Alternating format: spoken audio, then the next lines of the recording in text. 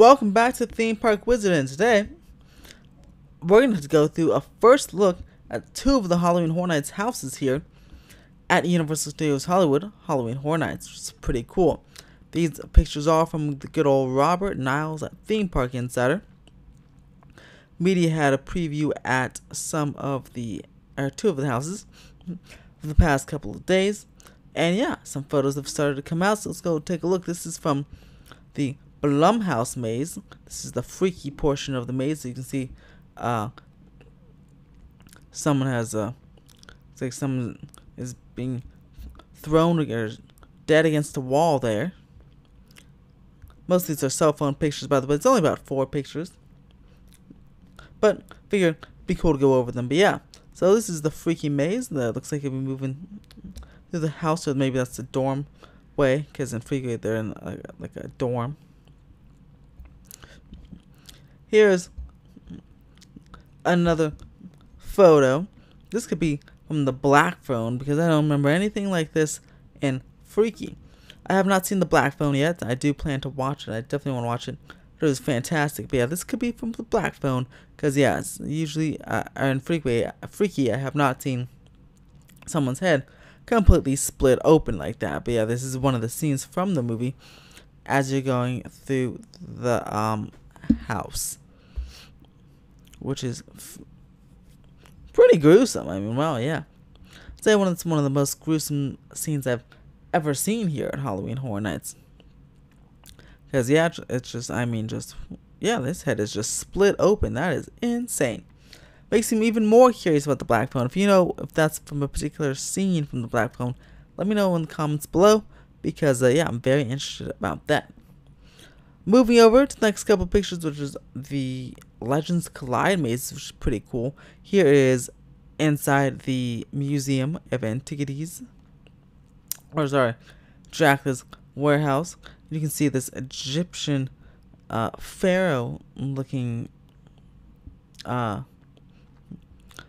creature, statue.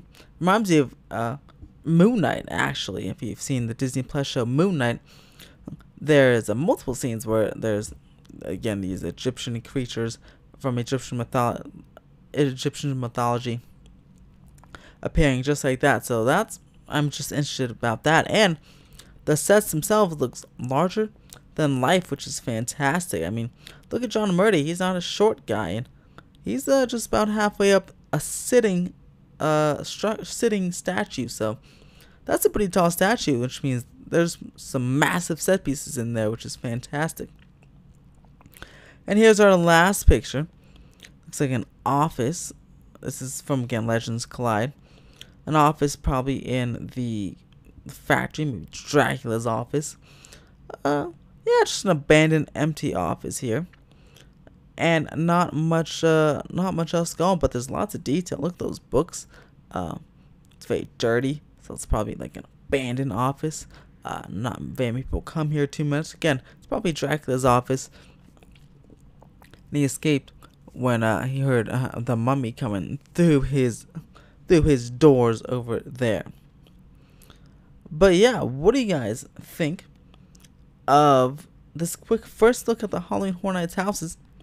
Which house are you most excited for? Are you excited for the Weekend, the Blumhouse maze, the Legends Collide maze, Killer Clowns from Outer Space, Hollywood Horror Channel featuring Jordan Peele's Nope and Us, as well as different Hollywood Harry segments, Universal Horror Hotel, The Curse of La Llorona, Scarecrow, or Halloween?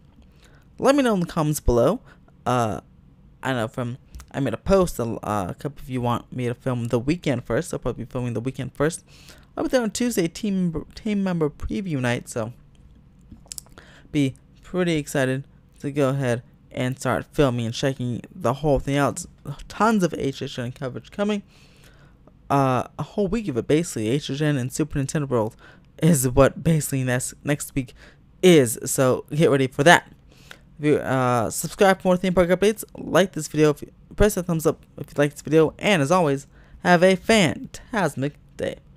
Tomorrow, get ready for more videos from Super Nintendo World and Six Flags.